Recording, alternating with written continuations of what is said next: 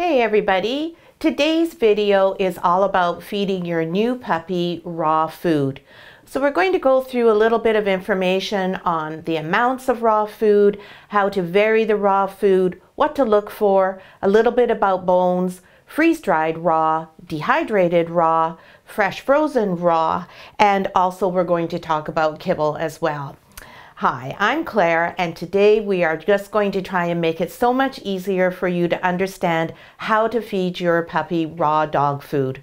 So let's get started with the frozen raw dog food. This is what everybody's most familiar with when they hear about raw dog food. This is a 1/4 pound of chicken, bones, organs, and some vegetables. And this is one of the offerings that we have on Curated Canines. And we choose this product mostly because it's really easy for people to see what a 1/4 pound is. It comes in a 1 pound package divided into 4, and you just snap them apart. Whereas this one, which is another product which we also carry and really like, this is a whole solid 1 pound block. And when you have a young puppy, you're not going to use the whole pound really quickly. So what we always advise everyone to do is let it thaw out just enough that you can cut and divide it into 4. Now, when you have raw dog food, the first thing you need to know is when you're getting it ready for your puppy is that you have this food thawed out in the refrigerator. A 1 pound piece like this will usually take 2 whole days to thaw out properly.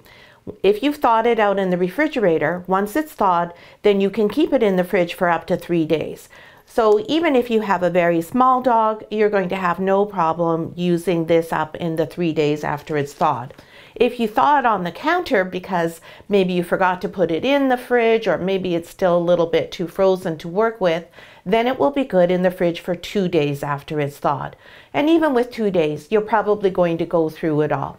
But what I like to tell people is this particular one here, this is a pork dinner.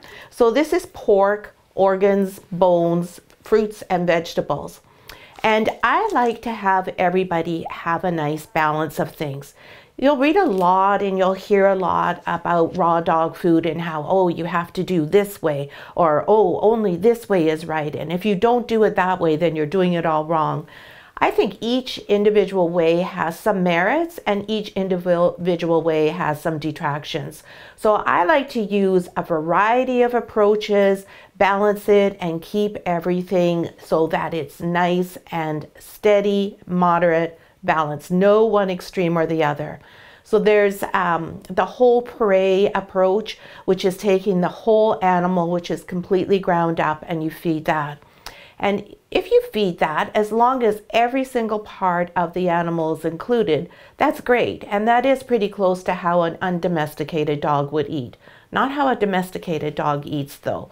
There's a big difference between a domesticated dog and an undomesticated dog.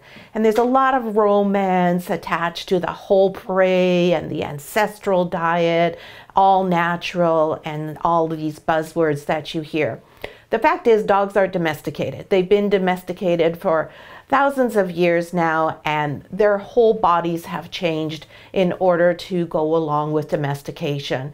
So while those notions are all very well and good, and they do have some validity to them, try not to get all caught up in the buzzwords that manufacturers use. So if you feed a whole prey diet, one of the things that's very low is fruits and vegetables. The only way a dog can get fruits and vegetables from a whole prey is what that animal has eaten and then digested, and that's if they're eating their stomach contents. So they're eating the digested, already processed fruits and vegetables. And another thing, if you're feeding fruits and vegetables that aren't organic, or you don't know the source of them, then do they really have any much benefit in them? You want to know where your food is coming from.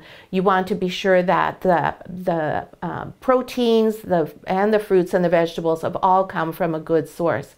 So for example, if you buy something from Alberta, Alberta has a lack of selenium in their soil. So that's something you need to be aware of. When I used to be a cattle rancher, if I bought cattle from Alberta, they all had to be dealt with for that lack of selenium, and in their salt lick they got extra selenium. So that's just something to be aware of. Many areas where they've been farmed over and over and over, the soil's been depleted, and so there's a lot of things that are lacking. If you have organic, it's a little bit better. There's no pesticides. The quality is usually a little bit higher, but that's no guarantee of any sort of perfection either. So just be aware of all of the sources. We try to source everything as close to home as possible, and try to have everything British Columbia first, Western Canada second, Canadian third, and American fourth. And we don't use any raw products from the States. It's just not something that we are comfortable doing, but we do have a couple of other options that do come from the States. So what we like to do is use a variety of what are called dinners or meals, because those have fruits and vegetables in them. And then we also rotate that through with a pure protein. And that is just the protein and the bones and the organs. So for example, one of the things that we really like to have our dogs enjoy is salmon or fish, but salmon is something that dogs really like. But if you give them a fish dinner, they'll eat it, and they'll usually eat it for one meal, and then they're like, yeah, okay, I'm done with that. But if you give them the pure salmon, you can add that into, say, something like this, where you add in maybe an eighth of a pound mixed in, and they'll love it. And they'll eat that for you a couple of times. So that makes it much easier for you to work with, because it comes in a frozen 1 pound block like this. So you just wait until you can cut through it, and then you can easily section it off into 1/8 of a pound parts. So this is chicken, this is pork. This here is one of the bones that we'll talk about in a minute. That's duck. This is chicken wings, and this here is a chicken product, or rather, yes, it is a chicken product as well. And then over here we have some of the alternatives to the format, the frozen raw format. This is freeze-dried raw. This is from the US. This is actually freeze-dried rabbit. So we have this in rabbit, venison, beef, and lamb. And this is, freeze drying is a really good way to capture the benefits of raw, but have it a little bit more convenient if you're traveling or if you're just in a situation where you don't have access to a freezer. This is very concentrated. For some dogs, this is too much fat and too much protein, and it can lead to pancreatitis. So we always recommend using this in a, just in small amounts. Use it as a supplement to the frozen raw. Don't rely on this totally, because it is so concentrated. Now, if you have a puppy and your puppy is, say, around 10 to 12 pounds, you're going to need to feed 9 of these a day. And this is a very expensive way to feed, so that's something to keep in mind too, that the cost is higher for that. This is another form of freeze-dried raw product, and this is just in a smaller format. So when you have a little puppy, these are really good. You can use these actually for training treats. You can also use them on top of the frozen raw to give a little bit of a different flavor, a little bit of a different texture, because puppies and dogs all love to have variety in their food. They're just like you and I. We get bored with things. So if you have, say, this is your puppy's meal, and usually a 1/4 pound like this is about right for a new puppy. And then you just take a couple of these and you sprinkle it on top. Then you've got some variety, some new texture, something different, and your puppy will love you for it and be more inclined to eat well. This is smack. This is a dehydrated raw product. This is pork, and this is also highly concentrated, and it has fruits and vegetables, bones, organs, proteins, everything is in it. And again, it's really handy if you're traveling. You feed very, very little of this. So for a puppy in the 10 to 15-ish pound range, you would feed about 1 cup of this a day. So it's really easy to get carried away and feed too much, because it seems like so little. And this is the kibble that we like. This is an American product, and this is made especially for puppies. It's a nice small size. It's a chicken product, and it's a grain-free product, but it isn't packed full of legumes, which can be problematic. And it's sprayed with freeze-dried raw before it's cooked, but there's nothing raw in it at all. Everything is baked several times, so it's well cooked. You can hear some of our puppies in the background there. We're sharing our studio with a maternity ward today. So those are the various things. So what you can do with the kibble is the same as the small little bites here, is you can just sprinkle some on top or stir it through your puppy's food. That gives them a different texture, a different taste. Generally, we find most of our dogs will spit the kibble out. They will eat the freeze-dried and they will eat the dehydrated. The kibble they do tend to spit out. The kibble is also a really good thing to use as a low-value treat. When you're training your puppy, you're going to want to have a high value and a low value treat, and this is a really good low value treat. If you use puppy puzzles, this is something that's not bad to put in there. So we like to combine everything so that your puppy is exposed to all sorts of different types of raw food. We concentrate mostly on the frozen raw, and then we add these other things in just as little supplements here and there. Just as I said, to give them some variety and to give them a different taste and a different texture and keep them interested in their food. Now, one of the mistakes that people make most often when they're feeding puppies or even adult dogs is they feed them too much. So when they're very young, up to about 5 months of age, you want to feed them around 5 or 6% of their body weight.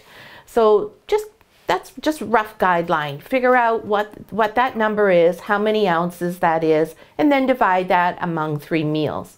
Once they're 5-6 months old, then they'll be cutting down to 2 meals a day, and then you'll want to feed them 2 meals a day for the rest of their lives. And once they get to be around 6 months old, you want to cut that back to around 3 or 4% of their body weight, and then as an adult, just 2%. So raw food seems like it might be expensive, but when you consider how much you have to feed compared to non-raw food, you'll realize that really it's not. For instance, with this kibble, for a 10-pound puppy, for them to have all the nutrition in a day, you need to feed your puppy 3 cups of this. That's masses of food. It's really hard for a puppy to consume 3 cups of this in a day. They will if they're really hungry, but to have them motivated enough to do that and really consume it is difficult. The other main difference between kibble and the freeze-dried, dehydrated, or frozen raw is that all of the nutrients, the micronutrients your puppy needs, so all the minerals and the vitamins, they're all synthetic in kibble, whereas they're all in natural form when you eat the frozen, dehydrated, or freeze-dried raw. And that's a big difference. Because if you take a vitamin C capsule as a person, as opposed to eating an orange, you will have far less benefit from that vitamin C capsule that's synthetic than you will from the orange. Your body can't make use of the product anywhere near as well as it can in its natural state. Same thing for your dog. So you want to make sure you get those amounts, and don't be concerned that it looks like a really little amount, because don't forget, this is all available energy for your dog as opposed to a traditional kibble, which has quite low available energy for your dog, thus the need to eat more. The other thing to remember when you're feeding your puppy raw food is they'll not drink very much water. When they eat a kibble, or even the freeze-dried and the dehydrated, they need to be able to have significant amount of water in their body to process that. So when they're eating the raw, the frozen raw, the water content is already in here, so they don't need much external sources of moisture to keep themselves hydrated. Whereas with the kibble, they need a substantial amount in order to process the food within their body. And that's one of the drawbacks of a kibble. It is quite taxing on the system to have to process that amount of water and process that amount of food. Now, one thing you want to do is, when you're rotating, is not just rotate the brands and the proteins and go from with fruits and vegetables to without fruits and vegetables, but you're going to also want to replace some meals with bones. Now, this is a duck foot. Duck feet are terrific for adult dogs or for puppies. And for a puppy, this and a chicken wing tip, this is a meal. You've now replaced one meal. Indeed, for most puppies, this will be a meal, and they may not even finish the whole foot in one sitting. So if that's the case, you want to give this to your puppy for say 20 minutes, 30 minutes, let them chew away on it. And if they're not finished, just take it back. You can pop it back into the freezer for next time. And you want to feed this to your puppy frozen right out of the freezer, or if anything, maybe it's sat out for about 15 minutes so it's a little bit pliable. This one's been out for about 15 minutes now, and this is about where I would like it for a young puppy. They can manage it, but it's still nice and cold. It's solid inside. And the reason for feeding it frozen is twofold. One, your dog or your puppy won't gulp it if it's frozen. Two, they have to chew it more, and that makes this terrific for teething puppies. It exercises their jaws, it soothes their sore gums, it helps the teeth come through, and it helps them not bite you as much when they're a puppy. So a duck foot is a really good size. The chicken feet are too big, but the duck feet are a really good size. Pork riblets are also a really good choice for a young puppy. They're about this size, and they have lots of nice sinew and meat and fat on them, and they're great. And don't cut the fat off of the bones. The fat is one of the most important parts of the bone and one of the most important ways that dogs get their energy. Now these chicken wing tips, these are also really good for puppies. These, if you feed them 3 of them, that's a meal. What I usually do is I give them 1 or 2 for a snack during the day. I usually give them 1 about midday for a snack, and then I give them 1 before they go to bed as a snack. This also is a great way to keep their poop regular and nice and firm. But you do have to watch. You can easily feed a dog too many bones. And you'll notice that if their poop starts to become gray, white, or really crumbly. You don't want it to be looking like that, because that means you have too much bone content and it's getting too hard for your puppy to poop. So then you have to back off on the bone a bit. You can get frozen raw that doesn't have any bone in it, and then that way you can have the meat, and then you can use the bones to provide the bone if you want. The bones provide so much nutrition for your puppy, so bones should comprise about 25% of their full diet, and most of these types of frozen raw products have 10% bone in them. So you can just keep that in mind and go, okay, so we need to add about another 15% of bone during the day to our puppy's food so that they're getting the right proportion there. And these little mini cubes here, these are a mixed protein. So they will be chicken, llama, kangaroo, beef, and a chicken beef blend. So they're all sorts of different things together. They're great. They give your puppy lots of variety in terms of proteins and lots of variety in terms of taste. They're really easy to work with. They take just very little time to thaw. So if you've forgotten or your puppy is still hungry, you can easily take a couple out and have them ready in no time. So they're a really good way to alternate through as well. So switching between 3 products like this is easy to do. And then you've got your freeze-dried and your dehydrated and a bit of kibble, your bones, lots of variety, lots of choice for your puppy. Just don't overfeed your puppy. So often we'll get emails saying, my dog stopped eating. I'm really worried my dog's not eating. I think that my dog's starving themselves. So first of all, your dog will never starve themselves. Even if they don't like something, if you keep giving it to them, they will eat it when they get hungry. But 9 times out of 10, or more like 99 times out of 100, it's because the dog has been overfed. So when I say 6% of your dog's body weight, that's a general guideline.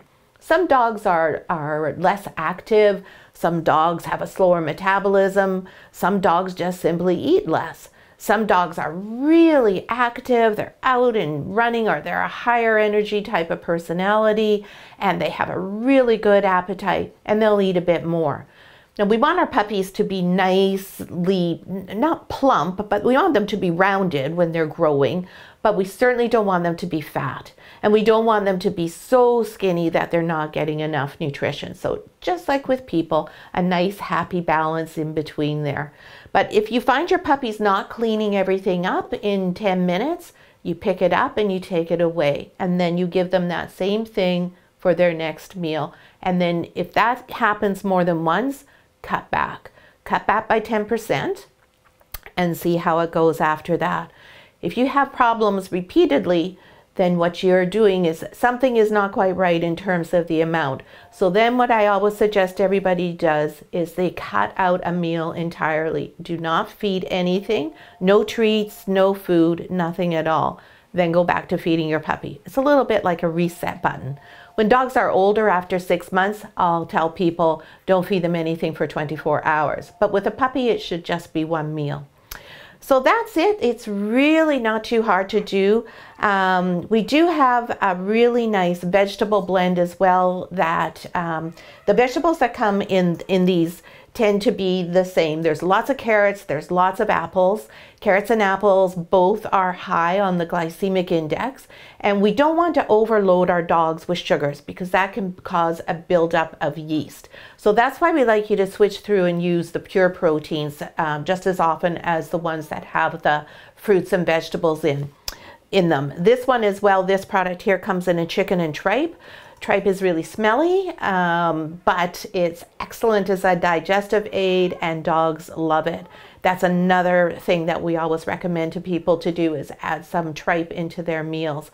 So on the days when you don't use a complete dinner and you're using a pure protein or the chicken and tripe, we suggest that you add in one of our 3P vegetable blends. There's a yeast buster, a metabolic blend, and a superfood blend.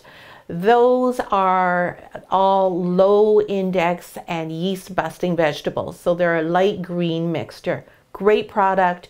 It comes in a small flat pack. It thaws out in just minutes. You can thaw it out just in a sink of water in about 5 minutes. And you just need a tablespoon for about every ½ pound of food that you feed your dog. So when you have a puppy, a tablespoon a day will be just right. And you just mix it right in with the raw. And one final thing. Some puppies much prefer to eat their raw while it's still somewhat frozen. They like it to be icy. So if you find your dog is being a little hesitant about eating, try feeding it to them a little bit more frozen, where you can just break it up with your fork. See if that does the trick. It seems counterintuitive when we're people, as we prefer our food warm generally, but for dogs, many of them much prefer to eat their food cold, especially in the summer months. So that's it. I hope that's helped all of you.